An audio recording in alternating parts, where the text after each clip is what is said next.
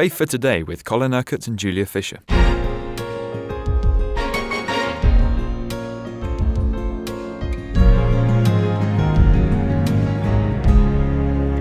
Yesterday, as we continued with our journey through the Acts of the Apostles, we saw that Paul became centre stage, almost taking over from where Peter left off.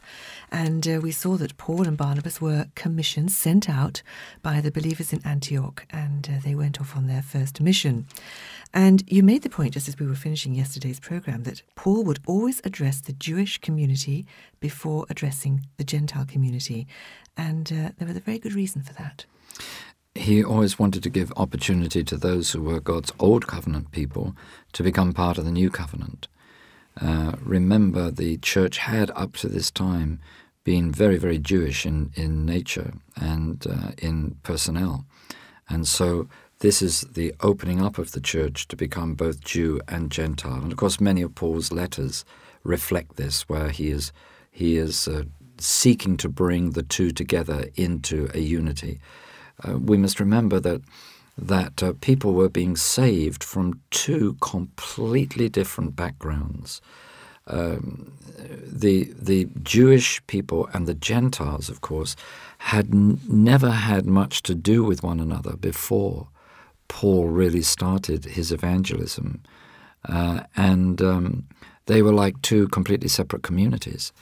So the idea of bringing them together to worship was almost unthinkable. I mean, there were a few Gentiles that had been converted to Judaism that would have been in the synagogues, but very, very few.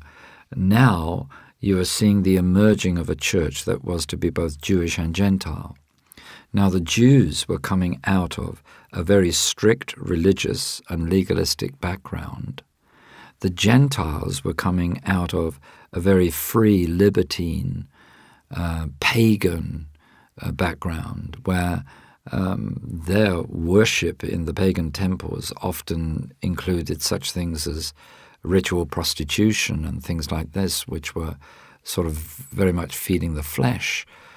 Totally, this sort of libertine lifestyle was totally the opposite to the legalistic thinking of the early Jews.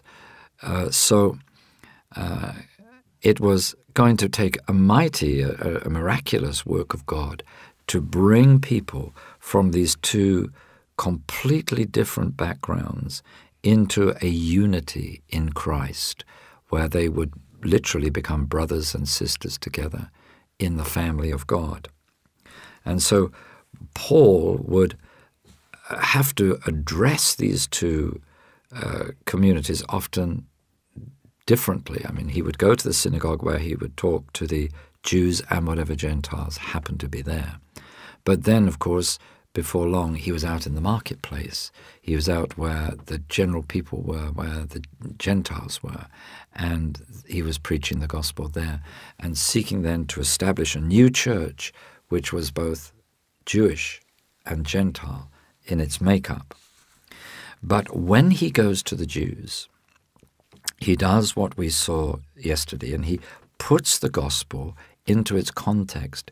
He wants the Jewish people to understand that Jesus is the fulfillment of the promises that were made to the prophets, that he was the long-expected Messiah, that he was the one who was born in the lineage of David, that he is the one who is sitting on the throne of David, meaning that he is the Messiah who's going to reign for all eternity.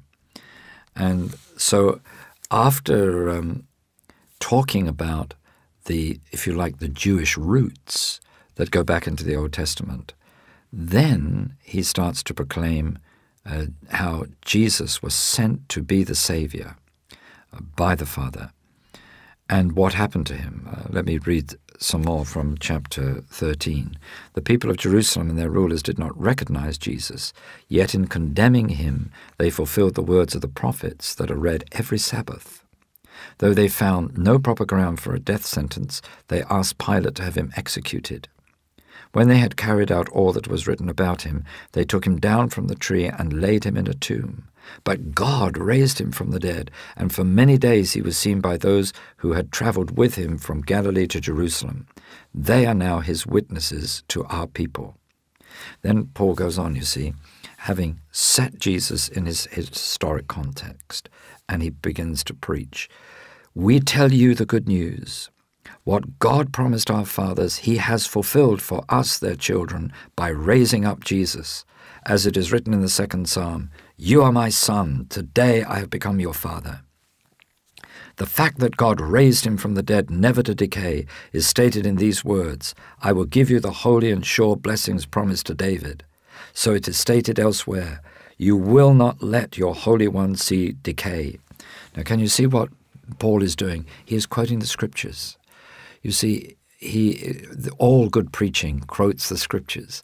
The Scriptures for him and for the people in Antioch at that time were, wherever Paul went, the Scriptures were, of course, the Old Testament Scriptures. So he is looking back to the Old Testament to see that there are all these prophecies that predict the ministry of Jesus and his significance.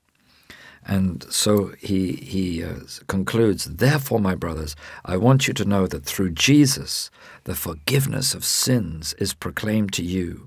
Through him, everyone who believes is justified. That means put right with God, made acceptable to God.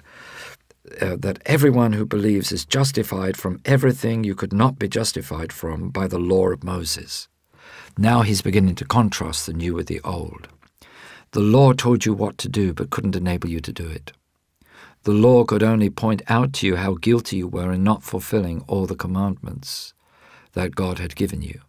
But now Jesus has come with the message of forgiveness, that he is willing to forgive all your sins. He's made that possible through the cross, and by the forgiveness of your sins, to put you into right relationship with God.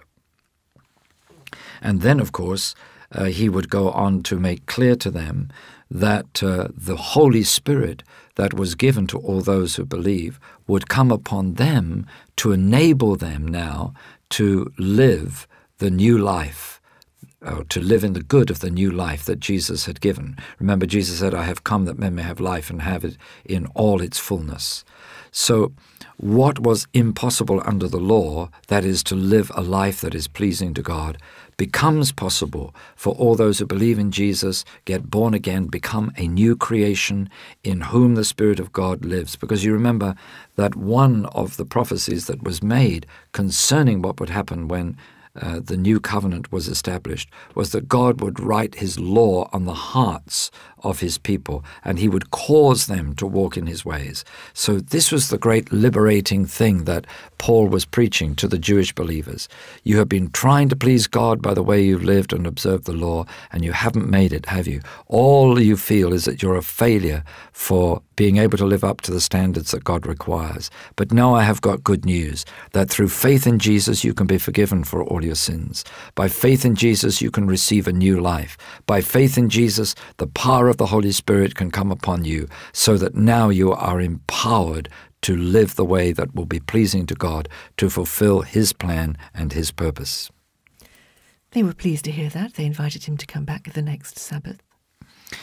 Yes, and it's interesting to say that almost the whole city gathered to hear the word of the Lord. This had really stirred everybody up. And when the Jews saw the crowds, they were filled with jealousy, the Jewish leaders, you see. Now, that's exactly what had happened with the Pharisees and Jesus. And so they talked abusively against what Paul was saying. So now you see the kind of conflict that the Jews were put under. This is not the Gentiles. This is addressing the Jewish situation. And the conflict that they were put under was by their own leaders wanting to hold on to the traditions. Remember, Jesus said that you hold on to your traditions and thus you nullify the word of God. Whereas Paul is preaching liberation from the bondage of religious legalism, of a sense of failure, of never living up to God's standards. He is offering a new life, a new beginning, forgiveness, acceptance by God, knowing that you stand in a right relationship with God, that you stand in His favor, in His grace, and that the power of the Holy Spirit is given to you, that God will come to live within you by the power of His Spirit to enable you to live in the way that will be pleasing to Him. And he was preaching this liberation, and their own leaders were trying to keep them in restriction, in bondage. Doesn't the same thing happen today so often? I mean, so often I've seen denominational leaders afraid of the liberty and freedom of the Holy Spirit, just trying to convince people all they have to do is just go on being good denominational church people, and yet there's no signs of life or vitality, of joy or power about the ministry in such churches. So the same problems that were being confronted then are really still around to be confronted today, even though the context was very, very different. But Paul and Barnabas answer these leaders boldly. We had to speak the word of God to you first.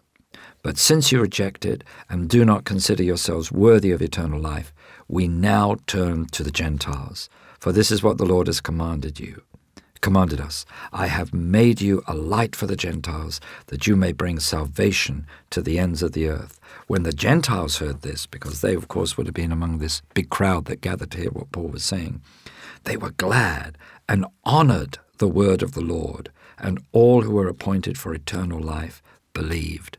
And this is the difference between those who dishonored the preaching of the gospel and those who honored the word. Those who honored the word received eternal life. They received salvation. They received forgiveness. They received a new life. They were born again. Those who rejected the message were left in their legalistic bondage. You've been listening to Faith for Today, presented by Julia Fisher. This program is sponsored by Kingdom Faith. For further information, visit our website, kingdomfaith.com.